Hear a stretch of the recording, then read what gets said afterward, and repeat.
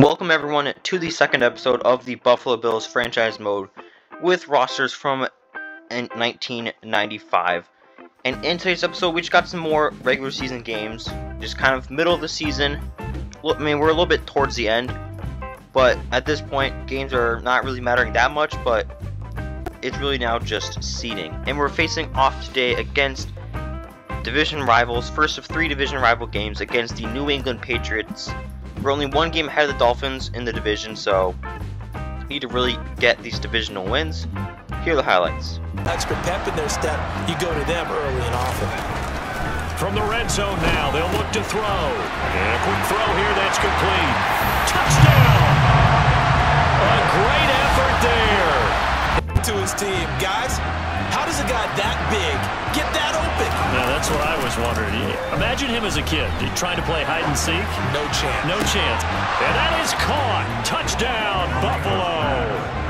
From 13 yards out.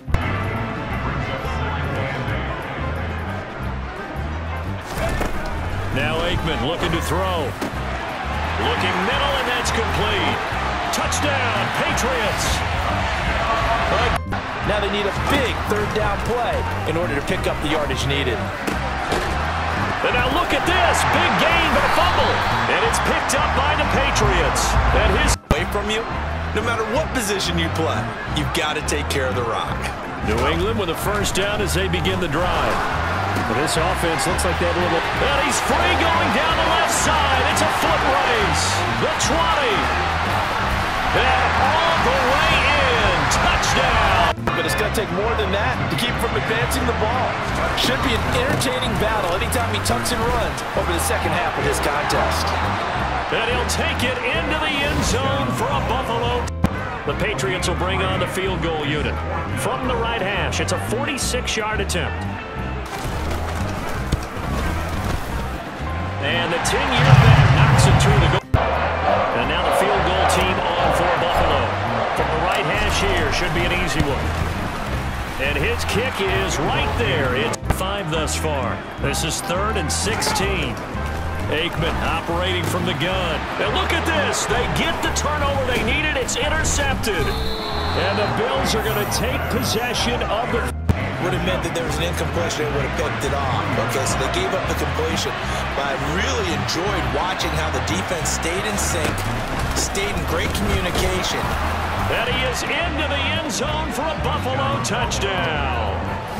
A great play there. So we went on to win the game 31-24. Very, very clutch drive there towards the end. I mean, a 15-point fourth quarter is exactly what you need in a game like this. And thankfully we were able to get it. They had more passing yards than us, but other than that, we dominated in all the other facets. Dan Marino, pretty solid game, 16 for 23, 274 yards, 2 touchdowns.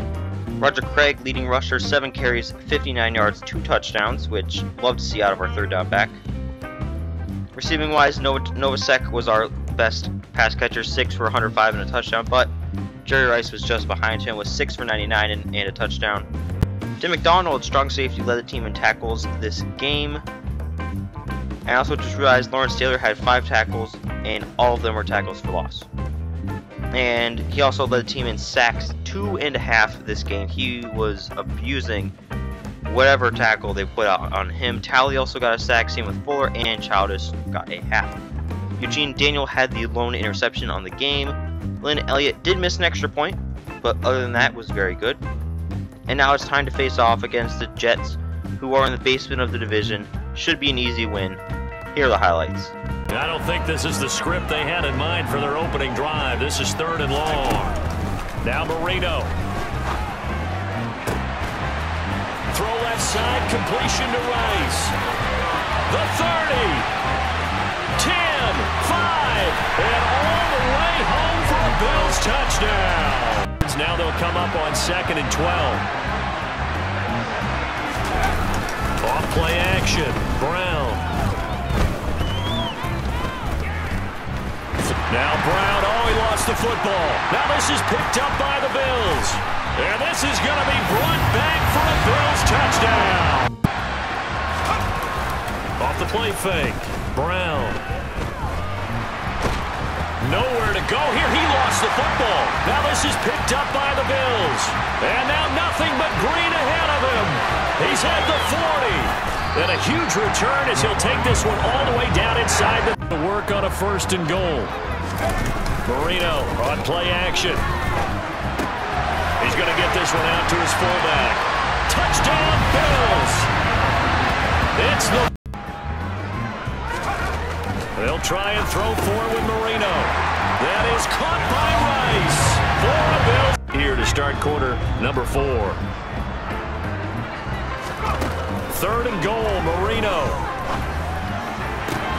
That is caught by Sharp. Touchdown, Buffalo.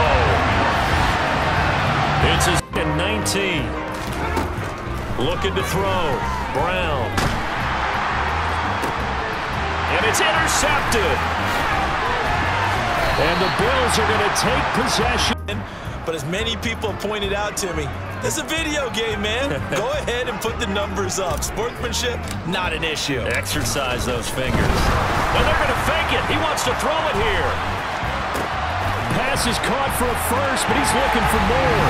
The fake field goal catches Edwards down near the 25. Into heavy traffic, and it's intercepted.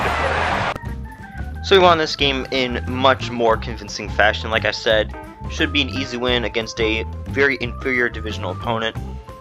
I mean, 4-2-0. Dan Marino had himself a day. 12 for 13, 217 yards, 4 touchdowns. Phil Simms on that fake field goal even got a touchdown pass. Just really goes to show how much dominance that we had. Bo Jackson, leading rusher, but didn't really get the running game going because the passing game was just so good.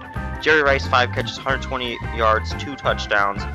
And Sterling Sharp had a touchdown catch along with Matt Lazars and Anders. Carrier, leading tackler for the team, was 6. Charles Haley had 3.5 sacks on the day. That obviously helped the team a whole lot. And on the opposite side, Taylor had 1, so it's really easy just to tell whether a team is good left or right tackle depending on whether Taylor or Haley gets more sacks. Sam Mills also got a sack, and Clay Matthews got half. Carrier and Lewis got interceptions in the game. Lynn Elliott perfect from extra point range. And we've now got a 2-game lead over the Miami Dolphins in the division. If we win this one, it should be 3 out. And I think that would clinch us the division as well. So this game is actually very, very important. Here are the highlights. 2nd and 8.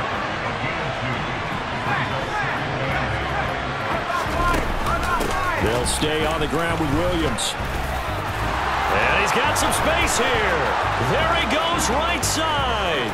The 20, 10, 5, and all the way in for a Miami. Stopped him pretty well right in his tracks, and you often see that in the red zone. Offense has to be quick, and that is caught by Rice for a Bills touchdown. And a 3rd and goal. They'll look to throw on 3rd and goal. He's got it. Touchdown, Dolphins. Last one putting him in the red zone. So wouldn't you think play action right here? Because you've got the ability and had the ability to run it and throw it. Go play action and take your shot. And he is into the end zone for a Buffalo touchdown. I mean, we haven't even left the first half, Charles, and we're certainly on pace for a shootout. An excellent start for both offenses. The fans have to be... There he goes right side. Past the 20. And all the way in for a Miami touchdown. Normally when he gets caught, it's in a passing situation. Marino on play action. Oh, that's into a sea of bodies, and it's intercepted. Back hurt before the playoffs roll around, and we know they'll be here before you know it. And that is caught. Touchdown, Miami. A great play there. With it now, but that clock rolling. From the red zone now, they'll look to throw. And that is caught. Touchdown, Buffalo. A great effort. Martial arts schools and work on their hands so often because that could be the make or break difference on a play. This time he had to grip. He rifles one that's intercepted. He's at the 50. He's at the 30. 10. And he is going to score. It's a pick 6 and a... They'll try and run. This is Williams. And he will take it in for a Dolphins touchdown. Marino will throw. Throw left side, completion to Rice. And he's got room. There he goes left side. And all the way home for a Bills touchdown.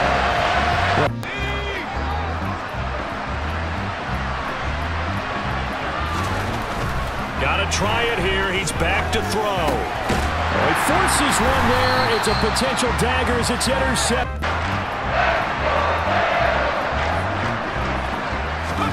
Throwing here, Marino. And look at this. They get the turnover they needed. It's intercepted. And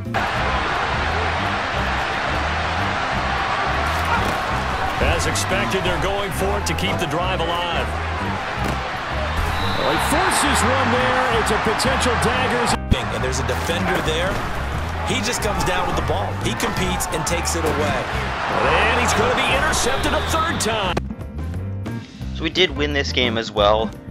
Very, very close game. Actually a really good, fun game to play. I mean, both teams almost had 500 yards total offense. We had 562 total yards of offense, or just total yards in general. So really, really good game. And thankfully, fourth quarter didn't really matter, but yeah, it was a interesting end to that game, to say the least. Dan Marino, 20 for 24, 427 yards, 4 touchdowns, and 4 interceptions. Bo Jackson didn't really do anything, but Jerry Rice had another Jerry Rice game. 11 catches, 318 yards, and 3 touchdowns. Roger Craig got the other touchdown catch. The team was just firing on all cylinders. Sam Mills, 8 tackles on the day. Not as many sacks, which is why I think allowed the offense to be as good. You know, a lot of those third down sacks we just weren't able to get this game.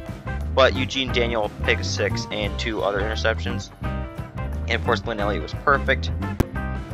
And to end the season, we are playing with some interesting players. So, Thurman Thomas already out for the year, you know that. Lawrence Taylor is going to be out until the final week. Same goes for Salamua and Grimm, who are going to be out the rest of the season. Lewis out for next game, and same for Montoya. But thankfully, we have clinched the division. Or no, we've clinched the playoff berth. We could still lose our division win. I think we win one more game, then we're fine. But we're still currently the number 1 team in the NFL, so I would also really like to get the number 1 overall seed. But obviously, all that will be taking place in the next episode, where depending on results, the games just may not matter at all.